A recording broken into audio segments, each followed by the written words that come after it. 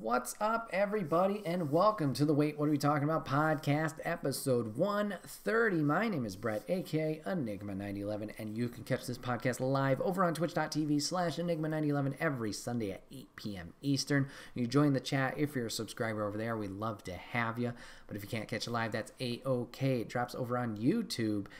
Topic by topic, and is put as one big video and MP3 for your amusement on the following Friday on those podcast services. Last but not least, hashtag ad merch store. Get all of your swag over there. T-shirts, cups, backpacks, and more. Rep the brand. Support us. We'd love you for it. Today, we're flying solo once again, so will it be a super short one like last week? Maybe. We'll see. Who knows? But today, I want to talk about a new game that I just started playing this past Thursday as of recording. And I want to talk about a game called Nobody Saves the World. What a title. What a title. Just dropped this past Thursday on the PlayStation side of things, and I believe also on Nintendo Switch. So now it is on PlayStation platforms, the Switch, Xbox platforms, and on Steam. So you can check it out anywhere. And it was recommended to me by the 6-1 Indie crew. Shout out to Mike and Kyle. And they had nothing but praise for this game. A lot of fun, entertaining, and boy, were they right. Stream was a good time with it, and I've been playing, I think I played about 4 hours on stream, potentially 5, and at this point of recording, I'm at 13 hours that I've played this game. And it's been a blast. It's one of those games where the developers, Drinkbox Studios, it's a very quirky story, like how they're presenting it, very unique in characters, and that uniqueness and strangeness makes it appealing, but the story they also have behind it is interesting. It's intriguing. The main gameplay or concept is it's like a dungeon crawler, essentially, not like a Hades where it's point A to point B, random generated, blah blah blah. It's more of like, here's your map, and you have a dungeon over here at this level, a dungeon over here at this level, dungeon over here at this level.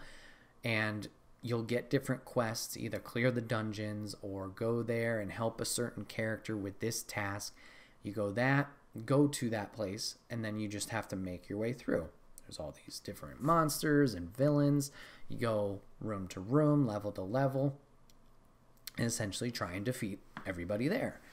And I think, you know, the story they're trying to build and the gameplay work so well together that it just flows. It's really good. It doesn't feel like something that is a chore, and it doesn't feel like something that's a heavy task. It's weird, but it's almost like you can turn your brain off and play this game. You know, it's not something that's going to make you scratch your head or hate yourself, Elden Ring, or anything like that. It's just simply fun. And along with the strange characters, your main character, Nobody, has a unique ability to them. And it's the fact that they can change their form or their appearance. And in changing their form and appearance, it gives your character new abilities. So, for example, as Nobody, he can't do too much. He can run around, he can slap people, it looks like a palm strike, but that's about it. As you learn these new forms, there's a lot of them. Some make sense as like a dungeon crawler, like a guard or a ranger, where you have a sword or you have a bow. But then there's other classes that are just, once again, ridiculous and obscure. You could be a rat. You can be a slug. You could be a horse. You could be a zombie. You could be a ghost. And it's like, what's a rat gonna do in this situation? But with the different characters that they allow you to be, once you get enough progression in the game, the different characters are a lot of fun to play with. For example, the rat, very, very fast. He just, chomps at the enemies. But if you increase his level enough, he can have poison attached to his attacks. And if people are poisoned, you can detonate them to do explosive damage to other enemies. If you're a zombie, your health constantly goes down, but as you attack people, your health goes up because you're technically eating them. And you can convert other enemies to zombies to help you out. Or you're a horse which just gallops around, but you got to kick everything.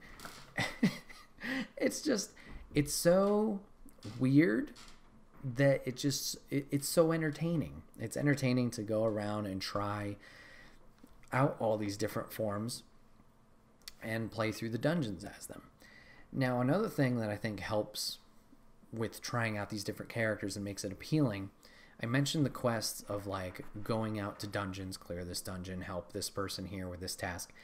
You have those main quests, but then you also have side quests and progression quests for the different forms. So depending on their abilities, maybe use a certain ability so many times, or use it against an enemy, or hit so many at the same time. And it gives you like these mini goals to chase after, to make your character stronger, to improve, your experience with the game. It accomplishes that. And it makes it appealing. It's that trail of breadcrumbs to keep you invested and keep you going. Obviously, once again, you have the big story, those bigger goals, but then you have these smaller things that you want to chase after and achieve. And all in all, it works together great. So right now, those forms that I talked about, I have 12 unlocked of the 17 or so forms. So I still have a little bit of work to do in unlocking them, but so far I have no complaints for the forms that I've unlocked. I don't feel like any of them are like super boring. There's definitely ones I prefer. I think my favorites so far, the rat is surprisingly very humorous. I think that's maybe just me thinking the art is adorable of how he like dabs and stuff as you pick him. The guard has been a very reliable one, obviously swinging a sword around and stomping in a big area of effect attack.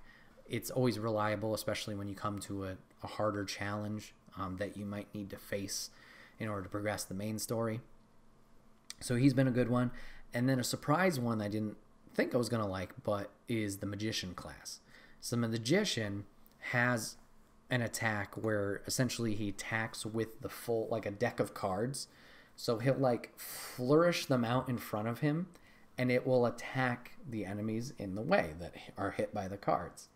So he has that ability, and it's very, very effective.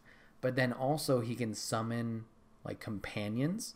I don't remember the exact terminology they use for it, but you summon these companions and they fight with you, similar to the zombie where you can convert another enemy into a zombie. But this one, you just spawn it out of thin air. So it's a magician. What do magicians summon all the time? You can pull a rabbit out of your hat, and the rabbit can go around and chomp people. And then randomly, you can summon also a tiger. So like a white tiger will just be running around, and it has more health and does more damage, but it can occur, like it occurs less often than the rabbit does. And it's fun to just run around with these companions going on. I think there's more abilities for the magician. I haven't leveled them up fully, but that's been a fun surprise to dive into and just see the abilities there. Now, as you progress, another thing that makes it really cool is I mentioned these abilities that, certain roles have, like for example, the rat with the poison ability and then being able to detonate things that are poisoned. As you progress, eventually you'll unlock the ability to customize your forms. And what that means is you can take another ability, just one, from another class and like put it into this one. So for example, I like the poison from the rat. I can put that poison with my magician, and now I have that ability in there. So I can chomp at him, poison an enemy, and we're good to go. I'm doing more status damage. And then there's the passive abilities too. You can unlock more passive slots as you level up totally your general level. And those are just like status buffs. Maybe things do more damage over time, whether it's poison or your stun effects, or your movement won't be affected even if you're weakened and things like that. Just something to benefit your gameplay. But with the customization, you can customize each and every class individually. It's not like a catch one or catch all. Yeah. So everything feels unique and its play style is different. And it's been a blast. It's been a blast to dive into. With my playthrough so far of that 13 hours or so, the story, for starting off so goofy, is getting really intriguing. So your main quest as you start the game is you're nobody, and you stumble upon this magic wand. And the magic wand is what allows you to change into these different forms.